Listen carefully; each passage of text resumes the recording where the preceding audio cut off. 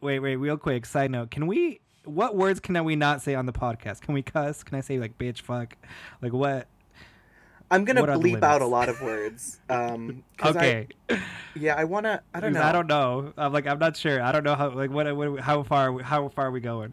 I did put the I'm- podcast as explicit, so if that helps. okay. Yeah. Yeah, I don't know. I don't think I don't, I'll just be myself and you I'll can be bleep honest, I whatever you don't need want to to bleep. reach children in my audience. That's not what I want to do. I'm not Yeah, here for no children. thanks. I'm gonna put explicit, but I'll also like bleep out if anything is like really aggressive, you know? For the girls and the gays. Yeah. Yeah, that's what this podcast is for. The girls and the gays of Disney. Yeah.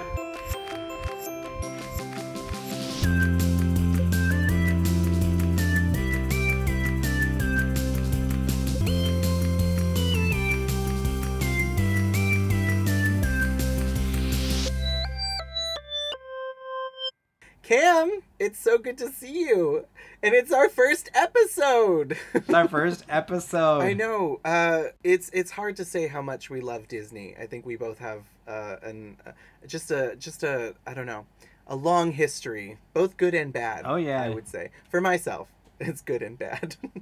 Yeah, definitely. I mean, for me, Disney is just like nostalgic. I used to own all the movies on VHS. I had them all lined up on my little VHS bookshelf. I used to go to Disneyland every year with my family, sometimes twice a year. You know, even as I got into high school, even after high school. It's just like a family tradition. So it's just like Disney had a big place in my childhood and still has a big And you're place from in me now. California too, so like it was like a decent trip to get down to Disneyland. It was like a 7 hour trip. So sometimes like Fridays, like my mom would get off work maybe a little early and we would just drive straight to Anaheim and then just check in our hotel, relax, and then wake up first thing Saturday morning and go to Disneyland and then drive home on Sunday. It was like a mission, but it was so much fun. That is insane. That's wild. Being on the East Coast, you know, we have Disney World, which is the closest Disney thing to us. So I think my most anticipated like Disney visits are when we got to go to the mall and we, we went to the Disney store at the Oh my mall. god. They don't have those anymore, do they? I think they're all gone, aren't they? I assume most of them are gone because, you know, we used to just go in there and never buy anything. Because everything was so My expensive. mom was like, "Oh, we'll just go to Disney World someday," and we went to Disney World. I went one time when I was younger, and that trip was insane. I remember it, but I also remember just like how much I hate the heat. It's not for me. The heat is not for me. Yeah, it's not just the heat. Florida is also like humid. It's very humid. Well, I went during the summer and it was super humid. Yeah, it's like swamp ass territory. Yeah, swamp, literally. You gotta watch out for alligators. That too. I can't believe we're starting this podcast because for one thing, I love a good podcast, but I also love a good drink. And today my drink is this bottle of rum that I found on the floor. I love it. So I'm gonna take a shot from this. Okay. Yeah, today we're just gonna trudge into our childhood and kind of review the Disney film that basically started it all, right? It's what it's known for. It's Not basically, it did start it all. It's literally the first full-length, traditionally animated feature film and the first Disney animated feature film. definitely going to be talking about Snow White and the Seven Dwarfs today. Yeah, Snow White and the Seven Dwarfs. Okay, before we start, I just read about the live-action reboot that there's not going to be dwarves in it. It's just called Snow White because Peter Dinklage was upset that they're going to have dwarves in the movie. And he went on Twitter, he made a comment.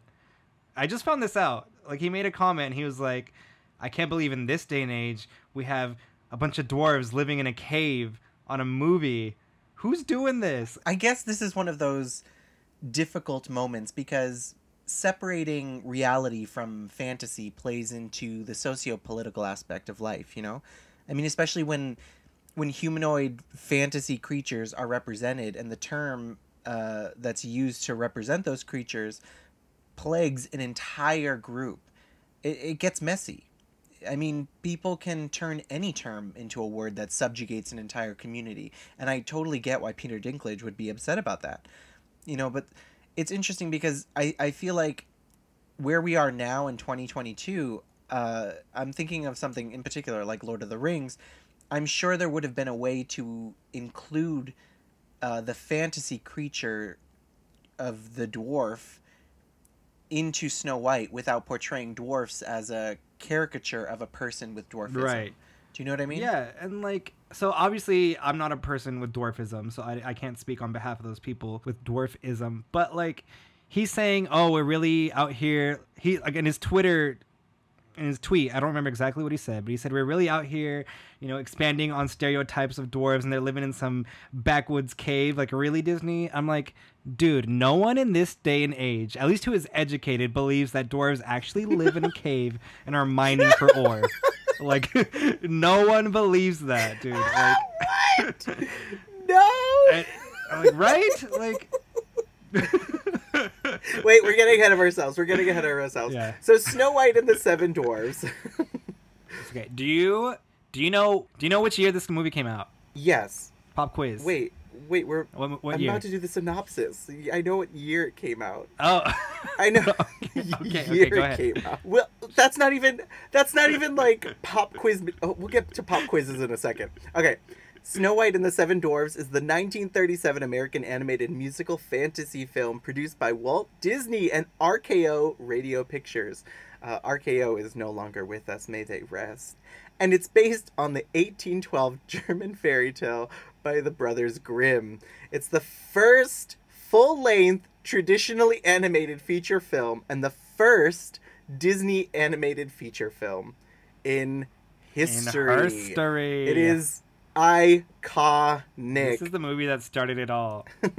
Snow White was nominated for Best Musical Score at the Academy Awards in 1938. And the next year, producer Walt Disney was awarded with an honorary Oscar for the film because at this time, there was no award at the Oscars for animation.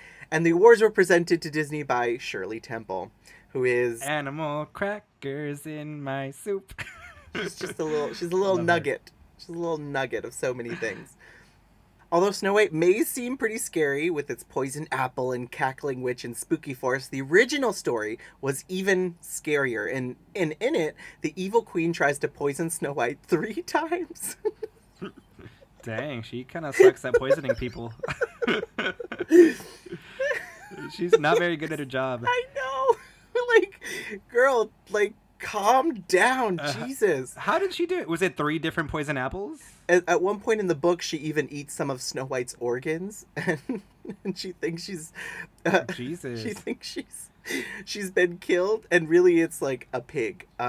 We'll get to more on the Brothers Grimm fairy tale. Oh yeah, that's like in the movie. The songs in Snow White and the Seven Dwarfs were composed by Frank Churchill and Larry Morey, iconic composers to the Disney franchise.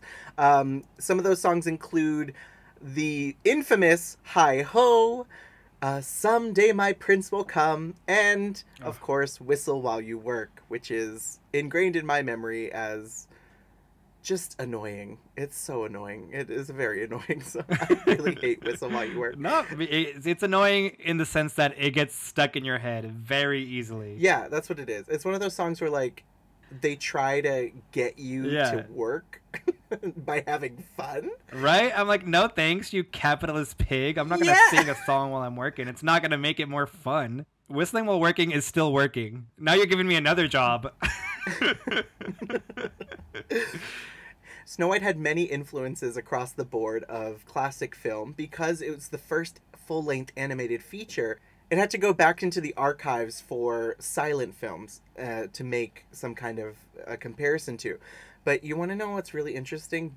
When they were looking at influences for the film, they weren't taking it from classic romantic silent films. They went to films like Nosferatu from 1922 and The Cabinet of Dr. Caligari, which I had to watch in my film studies class, and that film literally gave me nightmares. No wonder it's so scary. They were terrifying. Some scenes are very scary. I remember watching this as a kid. I'm like, this is a little creepy. This is This is crazy. It's a lot. Um, I mean, for the time, for the time, it was making history. Nothing had ever been done like this before. this is very true. And a lot of movies are, for its time, very important and very vital to history.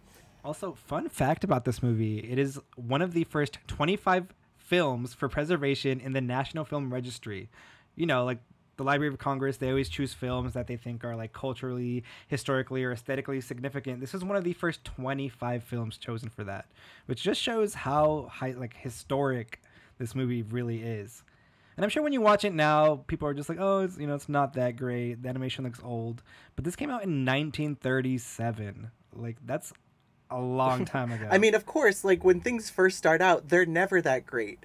But when you first experience something, you're just kind of like, wow, this is amazing. I mean, don't get me wrong, I would not have wanted to be alive in the 1930s, but yeah, me neither. Not a good time for queer people. Yeah, well, yeah. Or brown people. Or people of color, yeah. Or women. yeah, it's not a time period I want to go to. No, people were going out like in droves to see this movie when it first came out. Before this movie came out, Walt was doing like black and white movies, and he was doing movies with sound. Like Steamboat Willie, I believe, was like the first like black and white movie that had like sound attached to it. But there was no dialogue. It wasn't like a first full length film. Like this was like the first full length like cell shaded animated movie. It was big. Yeah, and it is. I mean, what is it? Like adjusted for inflation, this movie made like almost $2 billion. Adjusted for inflation. That is it still beats out films like Frozen and Finding Nemo and even The Lion King, which is insane to think about because this movie was just so far ahead of its time. The amount of work that goes into classic styles of animation. I don't think a lot of people recognize that today. This is hand-drawn animation. Yeah. Like they're not, even Disney's not doing like hand animated movies anymore. Their last animated movie was what, Princess and the Frog, right? I was gonna test you on that one. See if you yeah, knew what it that was the last animated movie, and it wasn't that great, to be honest. We'll get to Princess and the Frog. We'll do that one down the line. But it was just like they're just doing completely just CGI movies now, which it makes me kind of sad. Don't get me wrong. In the earlier stages of animation, you're creating a literal flip book to make sure that each cell is perfectly aligned with each other to make a full-length animated feature. This is, on par with people who like, I don't know why people enjoy doing this, but I'm glad that they do. People who make stop-motion films, Like, if you make claymation movies or those little Lego movies on YouTube, those 15-second Lego movies probably took someone 17 hours to make. You know what I mean? That is wild. That's insane. Like, they have to draw every single frame. Like, that must take so long. Like, I can't even imagine. How do you even keep track of that? Like, you compare like two pictures next to each other, they're gonna look the same. You're like, this one's just a little tiny different, because you're making like a picture book. They're gonna look very similar. Like, how do you even keep track of that? To be fair, I guess, like, to be really fair, once you make an animation, Disney had, the practice of using cells to create other characters down the line. And so, obviously, the template for a lot of Disney princes were like one template. they were the same guy with different hair color. Is that why they're all so generic? They are very generic. The earlier ones. Yeah, they try to play it off with like, oh no, we had like these actors and these models. Like, who was the model? Like average white guy 101? Like, I know, right? You're here to tell me that Prince Florian is not the same guy as Prince Charming? It's literally the same person. Or with different hair. I mean, and to be fair, the prince in Snow White is in the movie for like, what, 3 minutes? Like, he's not even in the movie that long. And I'm actually really happy in the first few animated classics, the prince isn't there for a long period of time. A lot of the older classics, like, focus on what the villain is Mhm. doing at the time. And I kind of appreciate that because, you know, like usually the villain story is a lot more interesting. You know, everyone loves a bad villain. 100%. And that's why, like, all the new live action films are first focusing on the villain's backstories. Because people are like, well, you know, why is this person so sadistic? And then you're just kind of like, well, you know, maybe they had a reason to be this way. Which is funny because they still haven't done a backstory on Grimhilde. Who? Grimhilde. I can never pronounce this queen's name. Her Who? It's German. Her name is not mentioned in the film. Who's Grimhilde? Grimhilde. Queen Grimhilde. Evil queen? Which is our first ever Disney princess villain. You're talking about the evil queen, right? Yes. They never refer to her by name. Okay. Who started the trend for evil stepmothers around the world. So Cam, help me break down this movie. Let's try to grasp what it means from the perspective of adulthood. Okay. So the evil queen, who is known as just the evil queen in the film.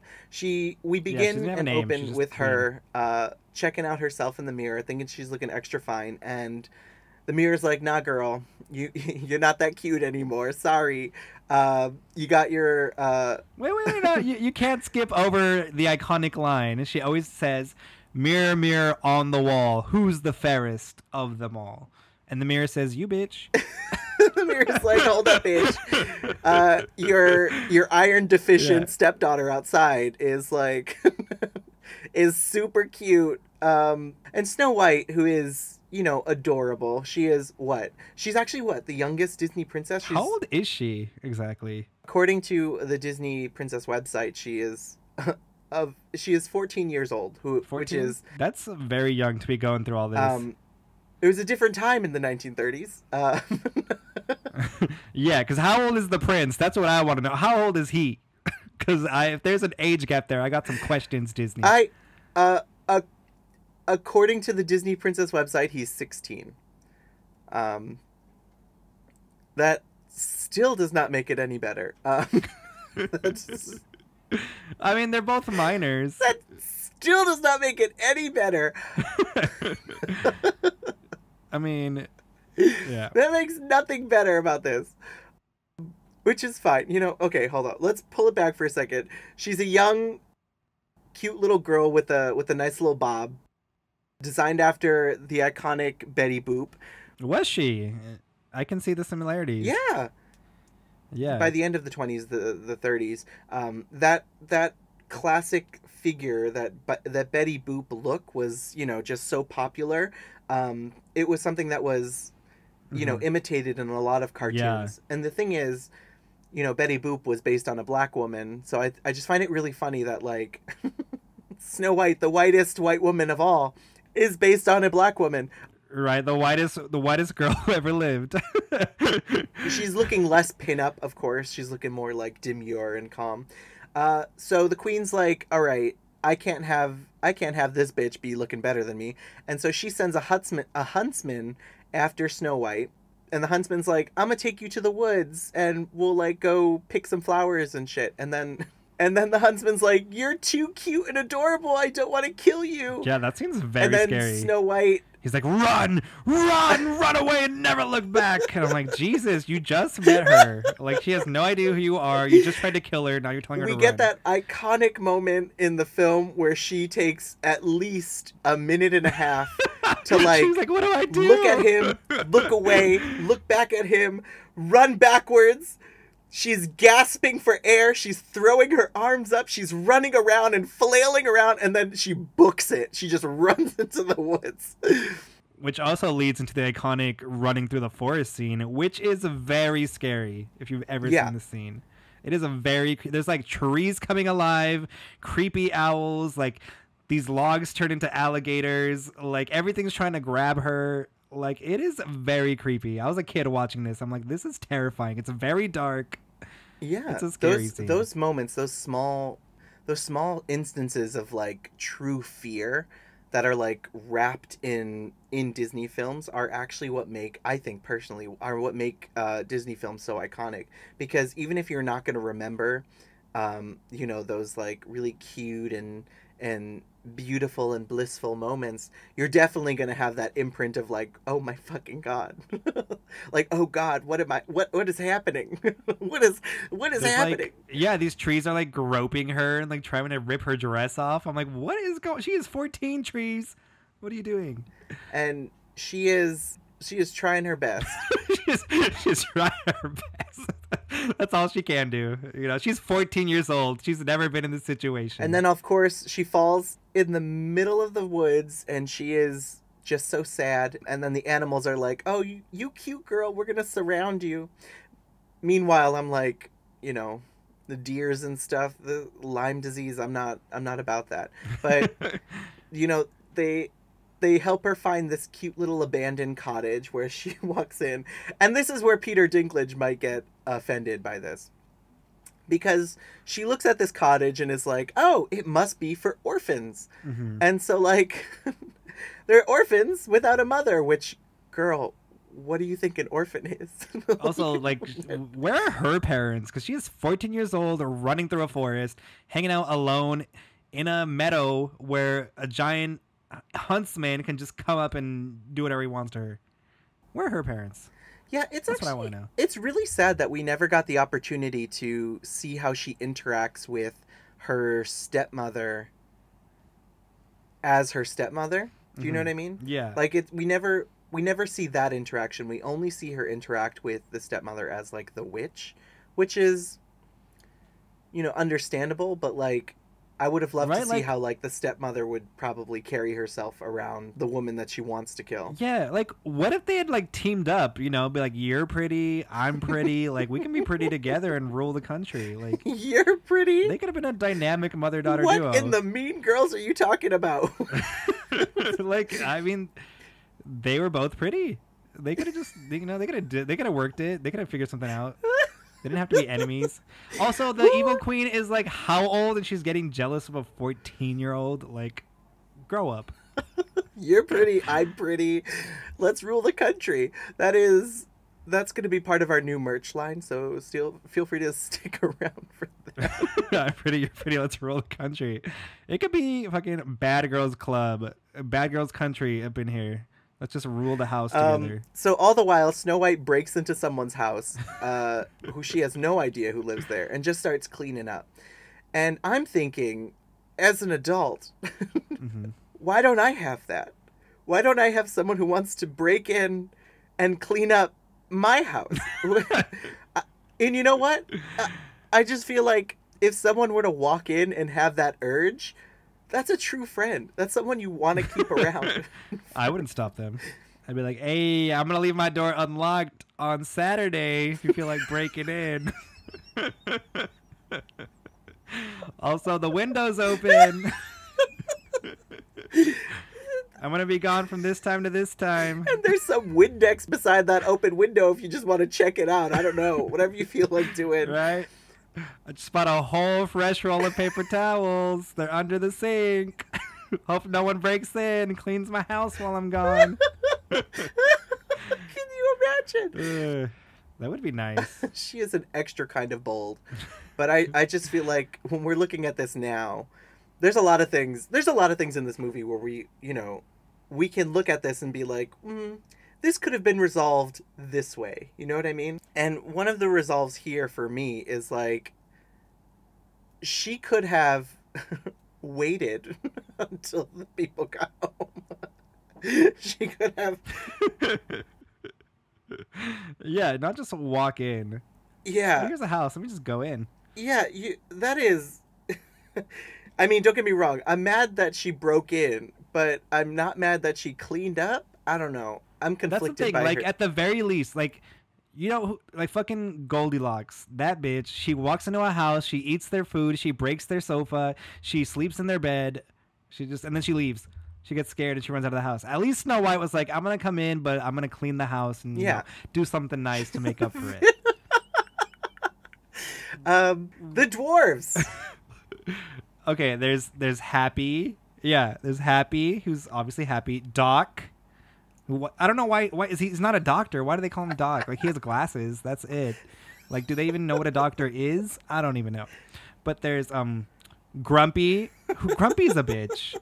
Like watching this now, I'm like, he's so angry all the time, and I'm like, I know his.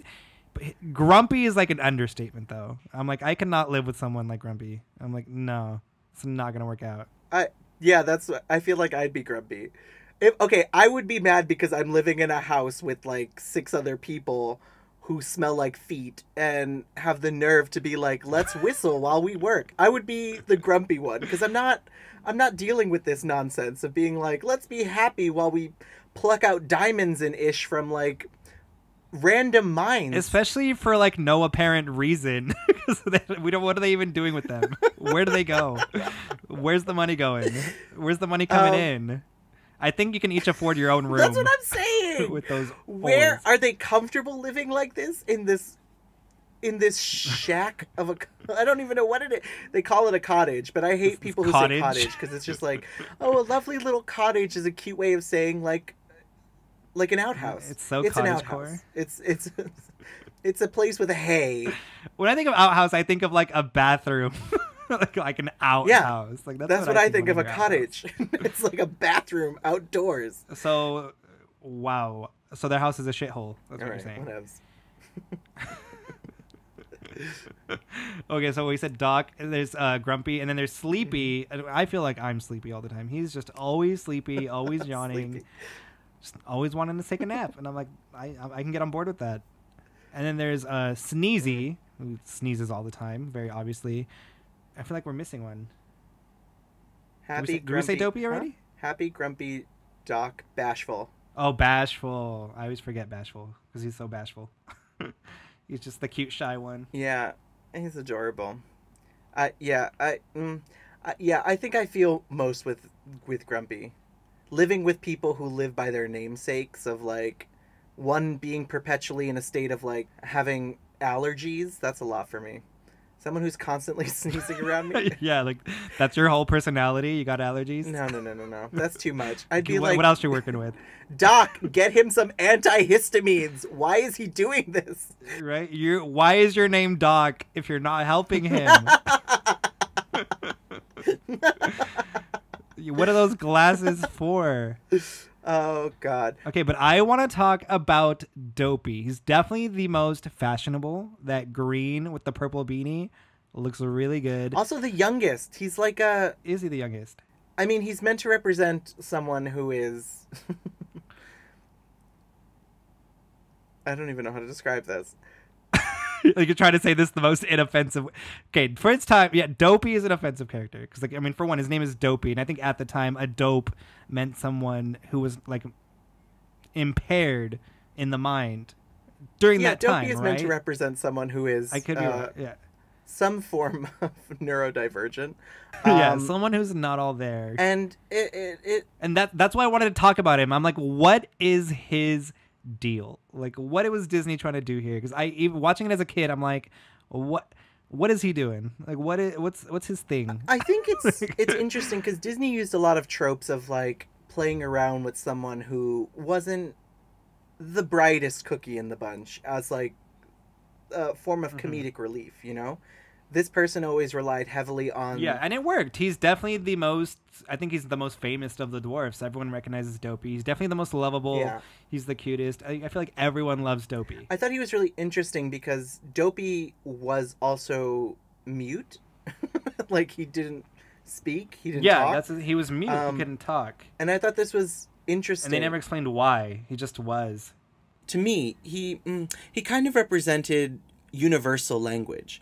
You know, remember that this film came out during the late 30s. Sound and color were only recently introduced to cinema, and so applying larger physicalities where necessary, it creates language. You know, it creates movement and probably helped the animators a lot with more suitable gesticulations. Those melodramatic movements like Snow White flailing her arms around, running through the forest like she's fucking Diane Keating or something. Or even, you know, Bashful twisting his body and showing how shy he really is. You know, Dopey was that to the extreme. Like in Commedia dell'arte, those exaggerated movements speak for a character and become their personality. So this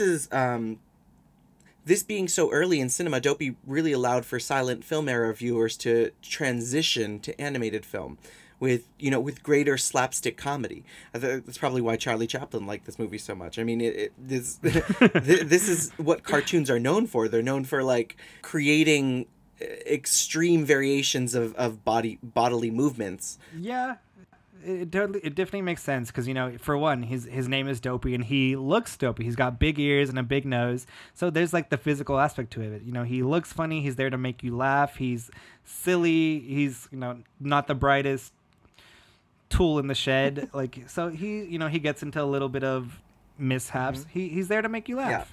And he definitely does that. Yeah. You know, so like one of the fun facts I read actually about Dopey is that Disney was working on a prequel about Dopey, and the reason he lost his voice was because he witnessed his mother's death. What the fuck? But they What? but they canceled it. There was going to be two prequels. There was a prequels like explaining how the dwarfs met and how the evil queen killed Snow White's dad and took the throne, and there was another one too about how Dopey lost his voice witnessing the death of his mother. Which also God. makes me think, I'm like, if I know, pretty dark, right? No, not just pretty dark. That is insanely dark. What the hell? So it's not like it's not like he was born mute. It's like he lost it over past trauma. Huh. Which also makes me think, so like, does he have his own mother? And that means all the dwarves have their own mother and they're all just like came into, you know, cohabitating in one way or another? Well, I wouldn't I wouldn't assume that the dwarves are like asexual. I don't think they just kind of reproduce on their own. You know what I mean? No, I'm saying like, do they all like each have their own mother? Like I always assumed they were all related. Oh. Or maybe, I don't know. Maybe it's like, you know how hobbits work? They just kind of like live in a shack together. But like they all have their own family name. But like they all have, like, you know, like a Smurf. You know, like like their namesake is who they are personality wise. Mm-hmm. But then again, like, how do you, like, when do you look at a baby and it's just like, that baby's angry, I'm gonna name it Grumpy? like when do you name the dwarf? Like, do you just like I mean, I don't know, who knows? Like, they're mythical creatures. They could have their own mating rituals, their own birthing rituals. We don't know how they work. They could hatch out of eggs for all we know. I mean, maybe it's very possible. I'm very fascinated to hear we know nothing about dark them. Story about Dopey and losing his mom. Oh my god, that is a next level so trauma. Dark. That is deep trauma. I'm assuming it was the queen that probably killed her. Yeah, I mean, it is based on a pretty dark book. I mean, like I said, the Grimm fairy tales are never... Yeah, but I mean, you know. In the Grimm fairy tales, they do a lot of things that are pretty intense. Yeah, and like, literally, the whole plot of the movie is like someone trying to kill her. Yeah, there's a lot of things that they've changed from the book. I'm not going to go over the book. Meanwhile, the dwarves are like out and about hunting for jewels and stuff. Hi-hoing. In a mine that has like an assortment of gemstones, which is, you know, not reality. Yeah, what do they do with these? Like, they don't look very rich. Like, are they selling them? Are they eating them? Like, are they absorbing them anally? Like, what are they doing Where with do them? these gemstones go? Do they just collect them and sleep on them like a dragon or something? I'm confused. Yeah, like, what are they doing? What's the point? How are you like, look at your house. Well, they don't even have like a padlock or a security system, because honestly, if she could just waltz right in and start cleaning shit up, I don't understand. Yeah, she could just take all the gemstones if she wanted. And so we get the legendary hi-ho song, which is, you know, end of a workday shift.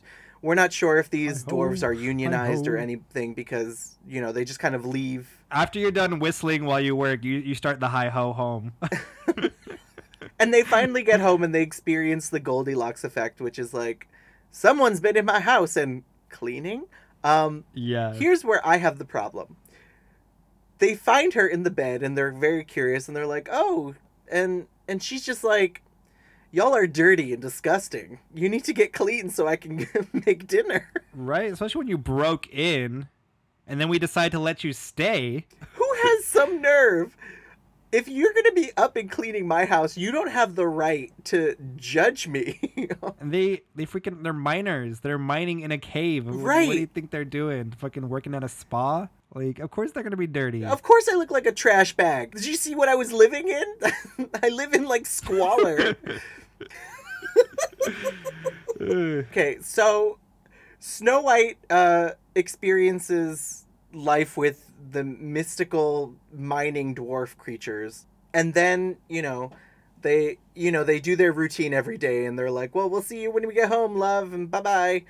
And meanwhile, Snow White's still at home doing what every woman should be doing in the 1930s. Cleaning and singing. Yeah, whistle while you work, sing while you work, just work.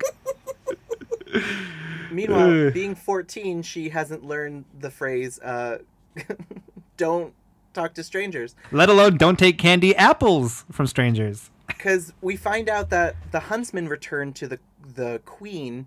Oh, that's what we forgot to mention, right? So the queen gives the huntsman a box and says, like, put her heart in this box so I know that you've killed her.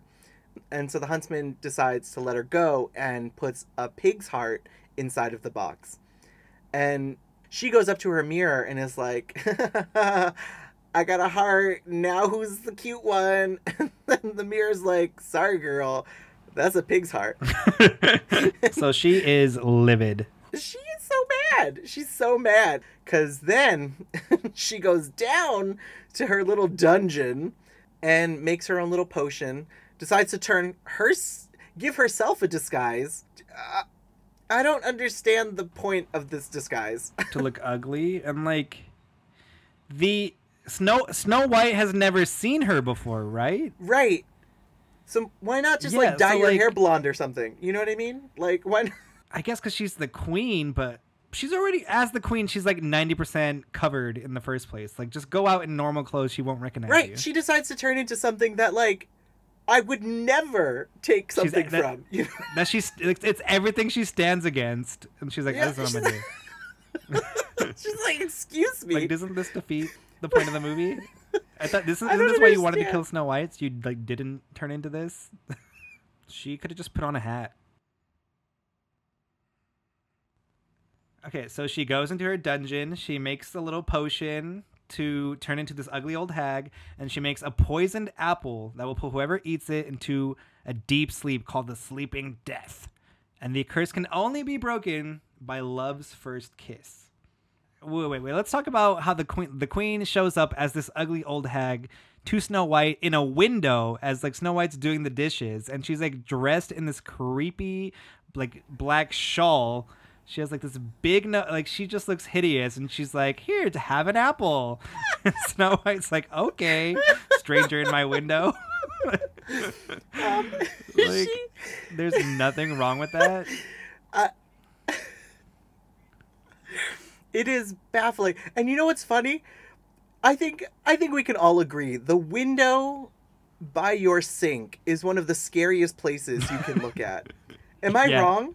Am I like... No. Because it always like... looks out onto something, or you see your own reflection and you scare yourself. Yeah. That's just what happens. Like, have you ever done dishes at night? Yeah. Have you ever done dishes at night, staring out that window? You're like, I swear to God, if something shows up... I'm just going to close the blinds. I don't want to look outside. Imagine just, like, looking up to see this thing, and you're like, oh... Okay, let me get the apple from it. She's not even a person anymore. Wow. She's not just selling ugly fruit. People. No big deal.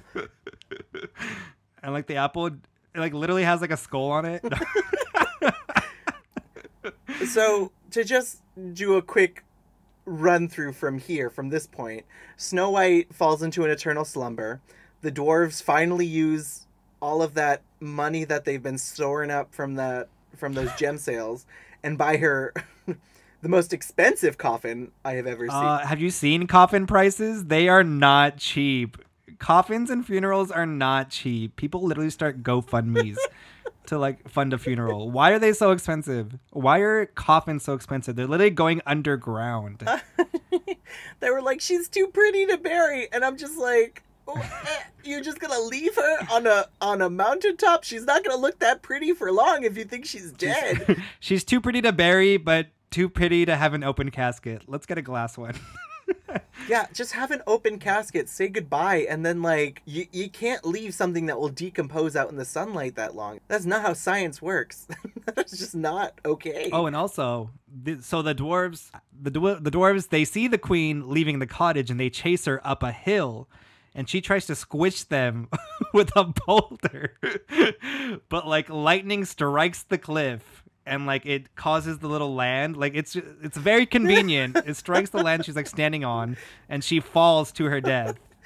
And she dies ugly, which is everything she tried to avoid. She should have just dyed her hair. That would have been easier for her. Oh, also, okay, can we talk about the scene where she drinks the potion to turn into the ugly hag and she's like swirling around in darkness and there's like green swirls flying around her and she's like grabbing her throat? That scene was so scary to me as a kid, and her eyes literally roll up into the back of her head. I'm like, this is scary. Yeah. Oh my god. They go into like detail. That transformation scene was first of all, it's scary. It is that scary. Green. There's like that green swirl. This is actually where we start off. Yeah, well, because this is where we start with Disney villains theme color. Do you know what I mean? That lime green showcases across the board on so many Disney villains. And it's just like that moment where you're like, oh, this is a bad person because that lime green has appeared.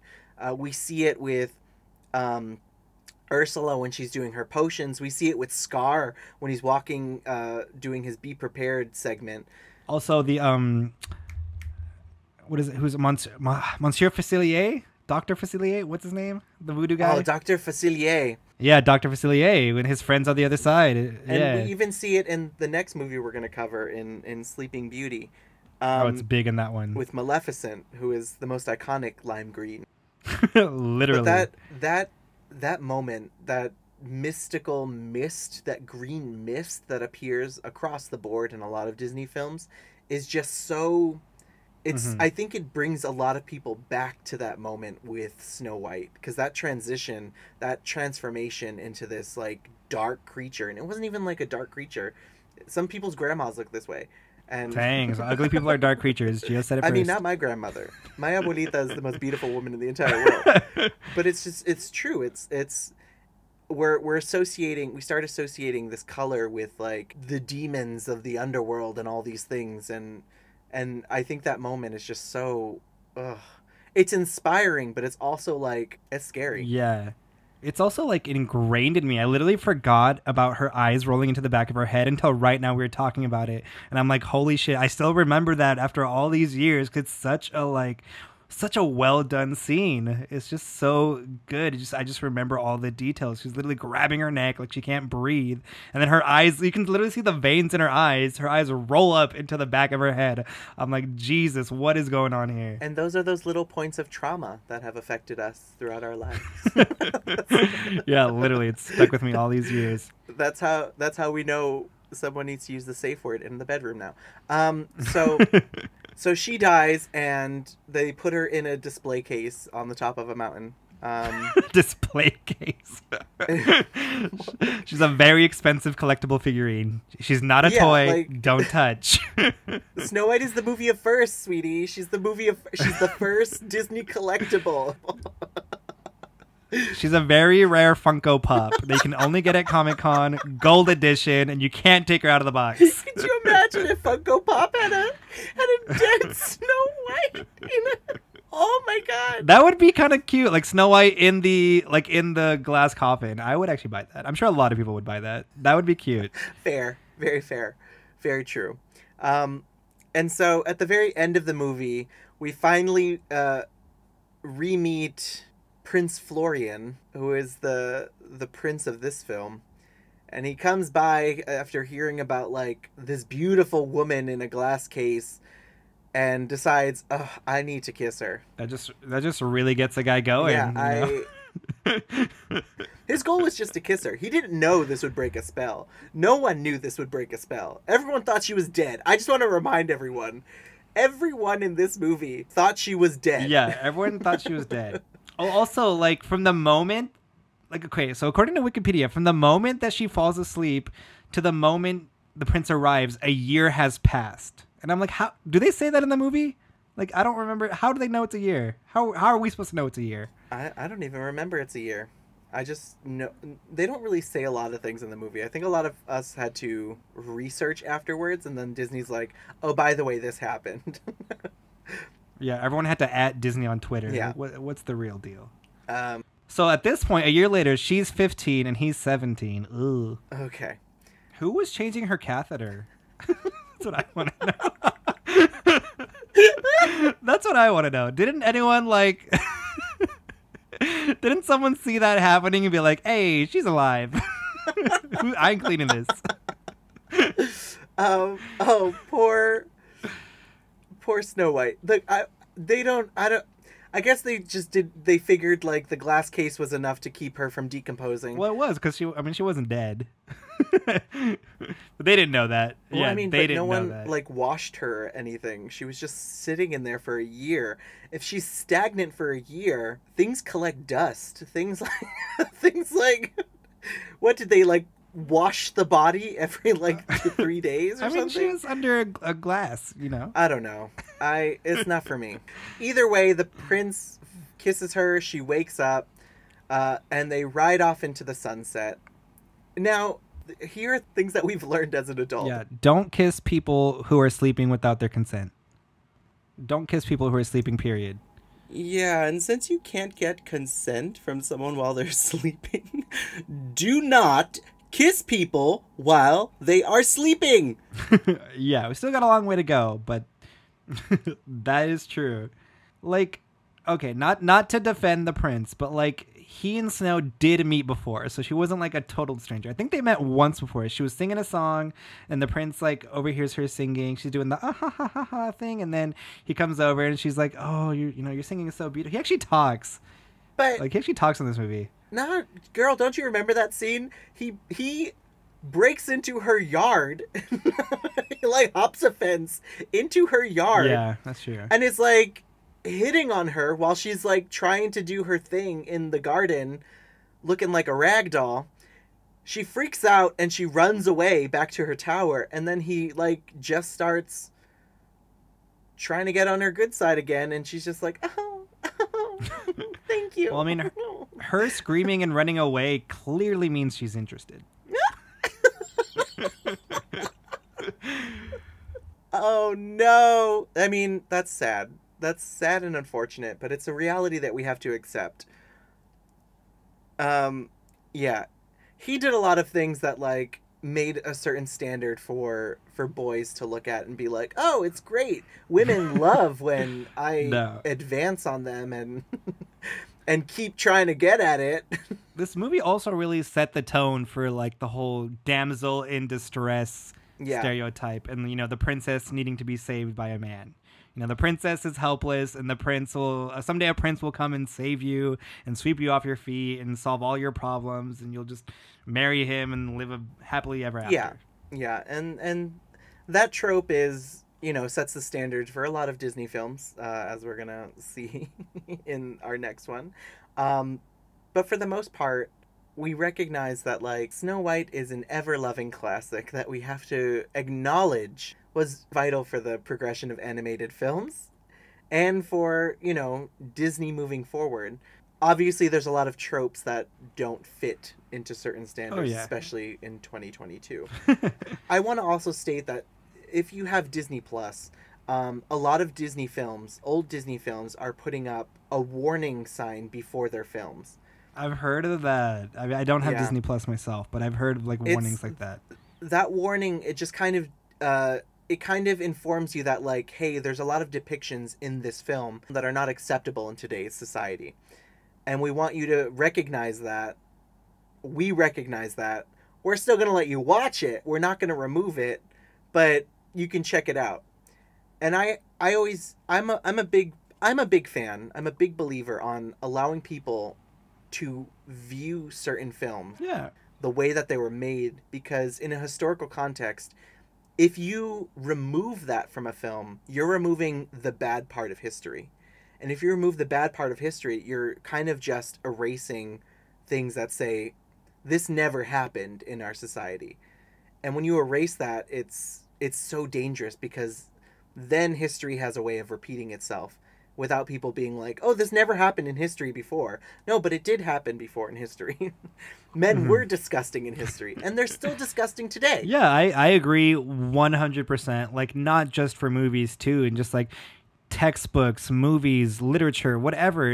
I think it's important to keep the more controversial pieces as a learning tool, as a guide of like what not to do, what not to repeat. You know, people always say history has a way of repeating itself. And I think it's important to look at history's past mistakes so we don't repeat ourselves and understand why it's wrong, and, you know, have those tough conversations. If you're a parent watching a Disney movie with your kid and something wrong comes out, you know, have that conversation with your kid. Use it as a teaching tool. You know, why is it bad? Why is it not acceptable today? Why was it acceptable then? Yeah.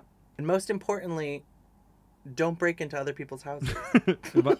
Most importantly, well, for me, most importantly would be don't kiss people when they're sleeping. But don't break into people's houses. That's a close second. Yeah, wait, that should go without saying. Don't be kissing someone while they're sleeping. No one likes that. No one needs that. That's the worst. Okay. All right. Okay. This is the part of the show where we talk about little fun facts that we may or may not have found out about the film. Obviously, Snow White has been around for a millennia, so it's hard to like surprise people with certain facts. But I do want to say certain facts that I found that I thought was rather interesting, and a little scary at times. Adriana Caselotti. I don't know, is that Italian? It sounds Italian. Yeah, for sure. I think this was before the time she's like, I gotta change my name in Hollywood. So Adriana Caselotti, she was the first signed Disney princess. We praise her for that. She did wonderful things. When Disney signed her, they decided that they want to keep the world that they developed with each of these Disney films as real as possible. So Adriana Caselotti is not credited in this film. However, when she signed the contract for Snow White, she basically signed over her voice to Disney, because from that point forward, she wasn't allowed to act or sing in other works that weren't part of Disney. And even in Disney, she wasn't allowed to do anything that was not related to Snow White. I thought Drag Race contracts were strict. Oh, no. This is a different time, honey. Insane. This is a different time, honey. She's basically blackballed from Hollywood to do anything. The only thing she was able to do was like a few voiceover things for like The Wizard of Oz. But even then, she couldn't audition why for would The she Wizard sign of Oz. that? Like, did Disney take really good care of her afterwards? Like, No, because they only paid her at that time like $900. That's it? Considering how much money the movie made? I mean, adjusted for inflation, that's what? That's nothing. That's nothing. That can't be legal. Especially, I know that would not be legal now. No, that's No actually way. From that point forward. That's when Disney started to had to change their contracts, because she brought her and the man who played Prince Florian had to like bring them to court, and we're like, hey, y'all are capitalizing off of this big, and you're not letting us capitalize off of this as well. So from that point forward, Caselotti had to be like just the voice for Snow White in everything, but she was always Snow White. She was never herself anymore. Oh God. She lost, obviously, trying to get the case to court, because Disney was like, oh, sorry, you signed a contract. And I guess later that contract situation influenced like The Little Mermaid. Just kidding. I don't know if that's true. I assume that would be true. Who knows? I mean, I just know there's no way that would fly in court now. Yeah. Oh wait, I do have another fun fact. So when this movie was coming out, a lot of people were telling Walt that it wasn't going to be successful, that he didn't know what he was doing, that it wasn't going to make money, and he actually had to put his own house into mortgage just to finance this movie. And even then, towards the end of the movie, he had to get a loan of, I believe, $250,000 just to finish the movie. But, you know, Walt, he believed in himself, he believed in his vision, and it all worked out in the end, and it paid off in the end. And even though everyone was telling him, no, it's not a good idea, it's not gonna make money, even his own brother and like his brother's wife, or I think Walt's wife, were telling him like, no, it's not a good idea. He was like, you guys don't know what you're talking about. I'm gonna put the house on mortgage, and then we're gonna finance this thing. And it worked. He did it. And now Snow White has influenced a variety of animated features. It's made the American Film Institute's top lists of everything from villains to animation to just general movies. And on top of that, it's also influenced a lot of wonderful things at Disneyland parks around the world. Oh my! Can we talk real quick about Snow White's Scary Adventures? Yes. I don't know if they had it at Disney World, but in California they had a ride. It's called Snow White's Scary Adventures, and it was scary. It lived up to the name. It was as scary as the movie. And like, so this ride, when it first came out, so it's one of those like little dark rides, and a dark ride doesn't mean it's like scary. It means like it's literally you're in the dark going through like scenes in the movie. You can find them at most amusement parks. This dark ride, when they first had it, you ride the ride from the perspective of Snow White. So the cart you're in is supposed to be Snow White, and you're literally going through the movie, and you're like going through the woods and those scary scenes, and you're going through like the witch trying to give you the apple, and the queen turning into the evil witch, and you're going through like all these scary scenes. And when it first came out, people like parents and kids were saying like, this is scary. And also people didn't realize why Snow White wasn't in the ride, and Disney was like, oh, people don't get that you're Snow White. And we were like, no, people didn't get that. So later, they actually changed it. Yes. They made the ride less scary, and they put Snow White in the ride, which I think makes sense, because a lot of people didn't get that you're doing it from Snow White's perspective. It was scary. It was pretty scary. That was great. It was a great ride. They had one at they had one, I think, at Disney World. But I did hear that they changed the name and they changed the ride, and like not that long ago. I think it was like 2 years ago. They changed the name or something. Yeah, not that long ago. And it is wild, because I've seen YouTube videos of the changes to the actual thing, and I remember like, yeah, it's so different. It was now. just really dark and creepy. I thought that was an interesting take on the Snow White look, because we do get a lot of Snow White that's just like calm and demure, but the reality is it's like 60% of that movie is really dark and really creepy. Literally like half the movie, most of the movie, someone's trying to kill her. Yeah that's like, she's unaware of it, like every 14-year-old child is, but someone is trying to get her. Oh, and in Shanghai Disney there's the, what is it called, the Seven Dwarfs Mine Train, the roller coaster, right?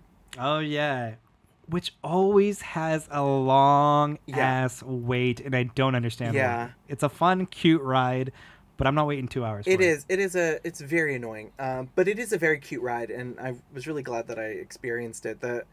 It's interesting to see it in Chinese, and it's also just a little bit dark. It's a little bit dark. Not scary. It's not a nightmare. No, it is dark, but like I think that's the point, because I think like some of the ride, no, it's a little dark, but it's very cute, because it's mostly based off like the hi-ho scene, and I think a lot of the oars, they're like neon, and they're shining in the they're bright in the dark. They're like really, really neon colored in the dark. So I think it's supposed to be dark, but it's not like in a scary way. It's really well done. China would not be able to handle Snow White's scary adventures. They wouldn't. Nah. They would die. People in Shanghai would just be like, this is insane, we can't do this. And then there'd be no line, and I'd be like, I could barely handle perfect. So, and there's also great things to see actually at Shanghai Disneyland related to Snow White, because Snow White here in Shanghai is like the Disney princess of choice next to Elsa. I wonder why. Well, the reason is, it's not a secret. It's because, Shanghai Disney is very clear that they wanted authentically Disney but distinctly Chinese, and obviously like instead of using like the Chinese princess as like their go-to, because I guess Mulan is too masculine, they were like, oh, Snow White's perfect. Snow White is like a perfect alternative. I can also understand because I'm sure a lot of Chinese girls can relate to Snow White because of the pale skin and the black hair. So I'm like, they can see themselves as Snow White. Really? Not Mulan? Well, they don't want to look up to Mulan. She's too masculine. Really? She lied to get in the army. I mean, it is. We'll cross that We'll bridge cover when we that get movie. to Mulan because That that movie. is so good. Cam, we did it. We covered Snow White. Way, we did it. Okay, for the fans, all two of you. We said we were only going to do 30-minute episodes. I think we have like 2 hours worth of stuff. I'm gonna trim the fat. I'm gonna trim the fat down to. I think we're gonna get maybe 40 minutes. There's some good stuff. I'm not worried about the time. I'm not putting a time limit on us. I mean, I'm worried about the time. I'm not. I'm worried about the time. I like to hear us talk. I'm sure other people like to hear us talk. They better. They have to now because they're all into it. Everyone's invested. And since you enjoyed the show so much, why don't you follow our socials? We're on TikTok, we're on YouTube, we're on Facebook, and we're even on Instagram. You can check out Your Bare Necessities with URBEAR throughout all the socials, actually. And if you wanna chit chat with us or recommend a movie that we should review, please feel free to do that on our Twitter or Instagram page. We would love to hear from you. Oh, and also, you can select our cocktail of the week each time we're gonna do one of these episodes. I've just decided that. That's what we're doing now. I like that idea. That's a fun idea. Yeah, I think that would be a cute little go-to drink to mix with make a drink for the Disney princess we're reviewing. Ooh, yeah, even give us like a Disney drink and send us the recipe or something. That'd be fun. And we can have Sean make it. Sean, you're gonna make it now. Is he there? No. Tell Sean. Sean, he's gonna make the cocktail. All right, guys, that's it. That's Snow White. That's it. Our first episode. Thank you for joining us. Thank you for hearing us and listening to us. Next week, we're going to be covering Cinderella. And, of course, if you know anything about Cinderella, you'll know everything about Cinderella. I don't... Yeah, I mean, what else is it? It's a classic. Everyone knows Cinderella. It's also been done to death. If you don't know, go watch it. If you don't know, then why are you here? All right, let's try an outro really quickly. I'm Cam. And I'm Jio. And we're... Your bare necessities. Oh, God, I got to edit that again. That's going to be... We'll do it again. We'll do it again, okay? I'm Cam. I'm Jio. And we're your bare necessities. That one sounded better. Ooh, that's going to be cute. It'll be fine. It'll be a cute outro.